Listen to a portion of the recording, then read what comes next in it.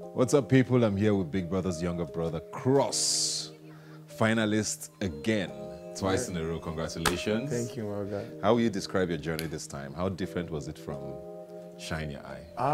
100%. It was kind of different a little bit. It was just the different situation that played out, you know, actually just understanding myself better, of course, and also just trying to like be a very, very like sweet boy. So right at the start, Yeah. it looked like something was looking to form or develop with you and Ceec. Yeah.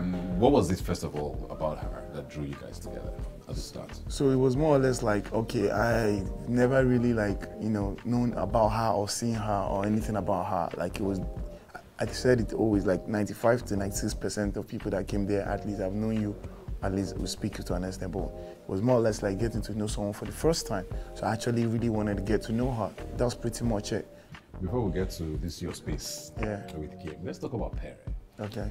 You guys almost became like brothers after your season. Yeah. You know, I know you guys were always together. You became really, really close. Yeah. You came into the house, and from the first week it looks that way. Yeah. But then there was so much that happened between the both of you. Yeah. So at the end of the day, like it was more or less like, oh shit, right? We all need to like take responsibilities for our own actions at the end of the day. And to me, I just felt like, okay, yeah, we're in the new house and everybody has their own game to play and everything. And everybody was playing it to their best of understanding and knowledge. And, you know, when the whole thing happened about, you know, me believing, people talking things, I actually did not believe, but it was more or less like, it kept on continuously happening. I was like, okay, what exactly is going on here? Let me just, in case, because at the end of the day, we're still in the show. So what about if it's not or it is? So I just said, okay, let me just respect myself to an extent and let me just don't be fully just go into it. Let me just reserve my comments. That was pretty much it. But I actually like care 100% about him. Okay, let's talk about KimOprah. You know, your safe bubble, like you said. Yeah. Up until she came in, Yeah. I think you were having a very dark sort of week plus. Yeah. And then she came in and we lit up. Did you have intentions to pursue something with her before the show?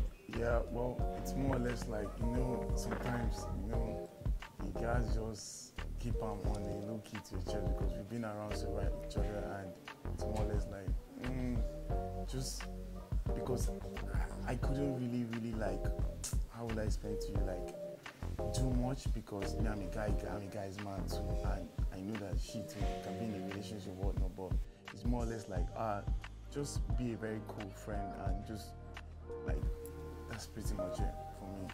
What changed for you when she walked in and you wanted to, you know, make things a little more? Well, honestly, as I said, it was more or less like seeing someone we knew me like a lot, and as she came in, I was so happy, excited that someone new is in the house and this person actually knows the kind of person I am. So it was more or less like, okay, cool, like let me be close to this person. But as every day we kept on talking, we just kept on liking each other's company more and more and more. And yeah, we just became more close to each other, and she's trying to get something to eat. She's making sure she looks for me. I'm trying to get something for it. I'm making sure I look out for her. Like it was just more of like she's trying to help me, I'm trying to help her. And we kept on getting closer and closer. And I realized that she has some quality traits of a lady that I actually do like. So let's talk about this, that 4 millionaire, the famous 4 millionaire. A lot of people, I respect it, because when I first saw the money points and what it was worth to buy music, I'm like, nah, nobody's gonna care. Nobody has this. So when I saw you actually, I was like, I was very impressed. What was it for you? Why did you feel the need to, you know, go through that? My spirit just told me, okay, like I'm a sharp guy at the end of the day. As much as I like to have fun, I know what I want at the end of the day, and I wanted to make it to the finals, and if possible, win the show. Come on, we all came there to win it. So there's a chance of me winning it. I would take it. So I saw it and I was like, okay, cool. There's a possibility. Cross, activate.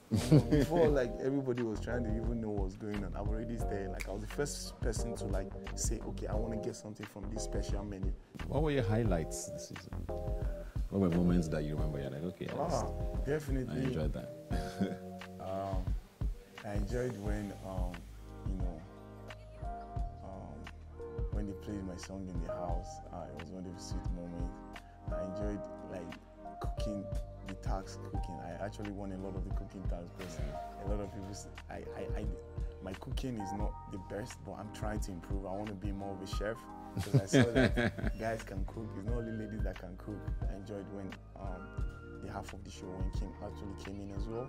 I even enjoyed Obi's workout, funny enough, in the morning. Like, it became more fun for me. I enjoyed it. And the parties, I enjoyed the pool parties. It was everything, like, you know. What's next for you? It's just to keep growing the brand, business, you know, just do what I do best, just entertain and, you know, build the community and like just keep growing and yeah. Big brother Naija.